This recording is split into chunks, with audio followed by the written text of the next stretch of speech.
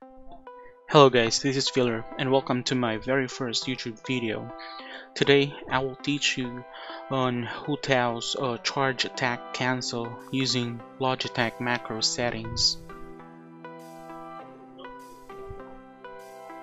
First thing to do is to download Logitech G-Hub mouse software, link on the description below.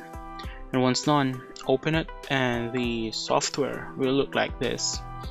And as you can see, I have two mice with G305, which is inactive, and a G502 hero.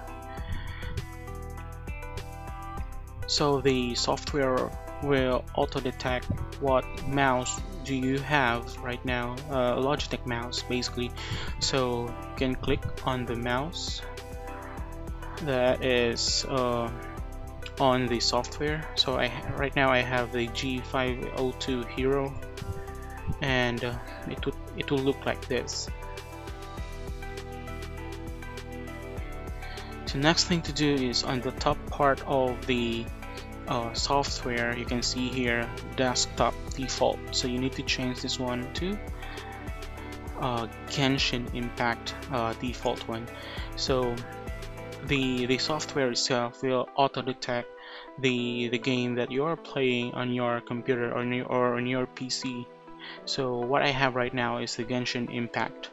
So after selecting that game, click the plus button, the assignments, and then under assignments you have here commands, keys, actions, macros, and system. So click on macros.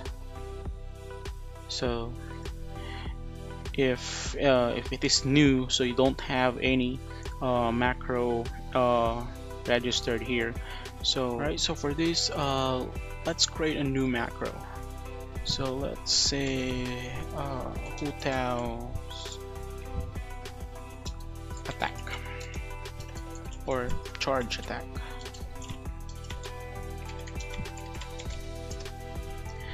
And then select no repeat, and then click the plus sign, and then select the record keystrokes. So we'll be using two keys here, the left click and the space bar.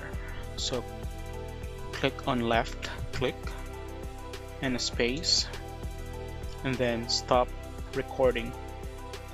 And then we need to show the key down and the key up. Remove all the keys. So what is left is left click hold, or the left click down and the space down. And then after that click again the plus sign, and then click on delay. So we will add a delay on every clicks. So what I have tested on the Hootow's charge attacks, so I think we need to use a 600 milliseconds before initiating the space key. So after that, default one, the 50 milliseconds, that's fine. And then let's save it. So you have a warning here, just click yes. So you have created a new macro. So that's Hootow's charge attack. So on the right side of the software, you have here the parts of the mouse which you can change the keys or the functions. So you can either use the DPI down, the scroll left and right, or the DPI up. But for me, I like it to be here at the back button. So this is the forward and the DPI shift. So I like to put it here. So what you will just do is to click the macro you have created, and then drop it here. So there, as you can see now Hu Tao's charge attack macro added to that key. All right, then after that, let's go back to our game, and then let's check.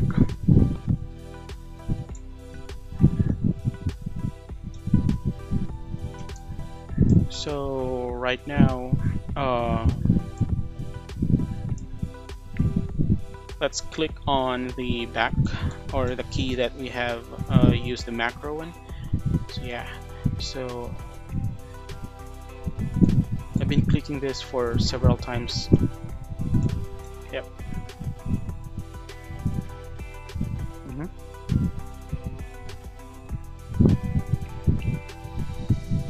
Okay. All right.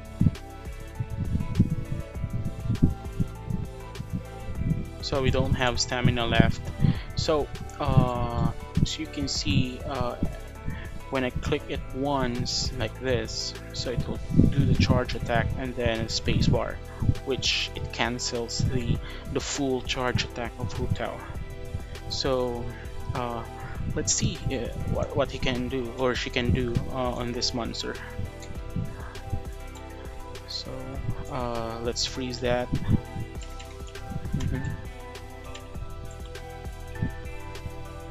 Yeah, third, fourth, fifth. Yeah. Oh, he got us. So yes, so basically we got like 5 hits before the pyro buff went out. So let's try again. Let's go back there, try one more time.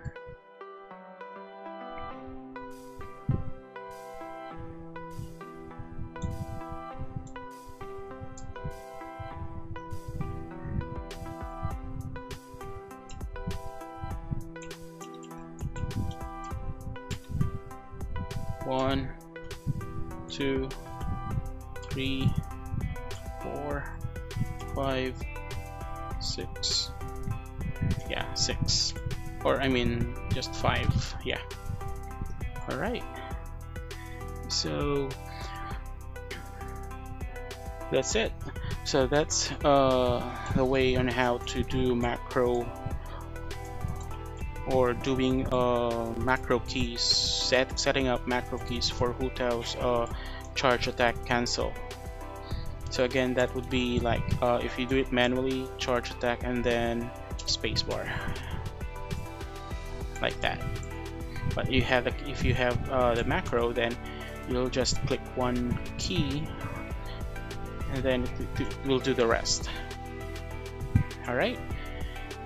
If you like this video, hit the subscribe button and the bell icon.